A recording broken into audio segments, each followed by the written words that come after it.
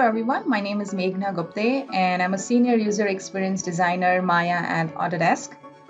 So today I'll be demonstrating the three new AutoTangent types, which are AutoEase, Automix, and AutoCustom. So basically these are variations of our default AutoTangent, which is now called AutoSpan Legacy. So let's take a look at these in Maya. As you see, this is an already animated character out here.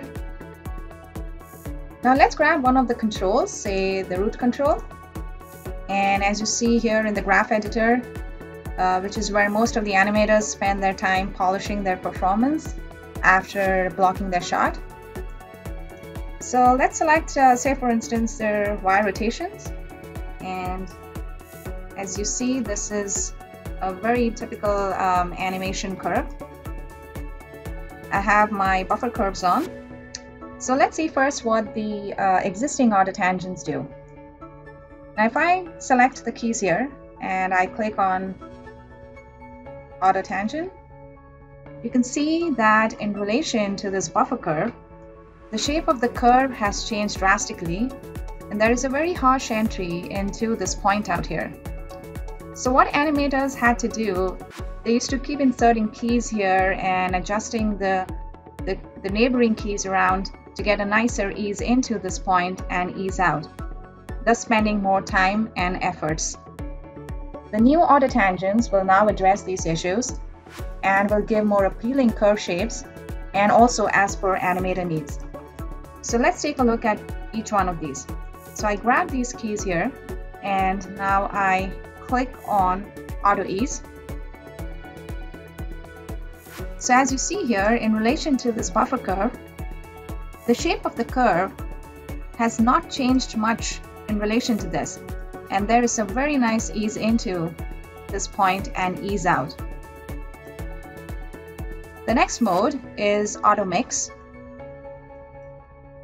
When I click on that, as you can see that it has medium influence in relation to its nearest neighbor, which is this, and the curve doesn't ease into this point as much as the previous mode. Finally, it is possible to control the shape of the curve by using AutoCustom and changing the coefficient value.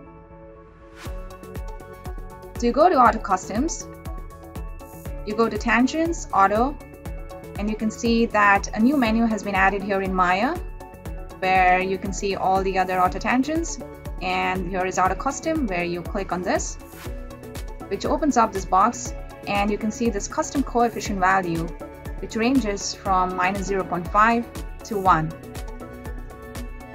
Now a value of -0.5, so I'm selecting these keys here, and if I click on apply, you can see that the shape of the curve has changed, and this works pretty similar to the AutoEase.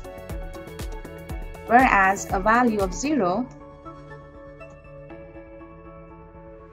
if I click on apply, this works pretty much close to the Automix, and a value of 1 works similar to our default AutoTangents. You can also play around with any of the values you want here, suiting your needs, and to adjust the shape of the curve depending on what you all want.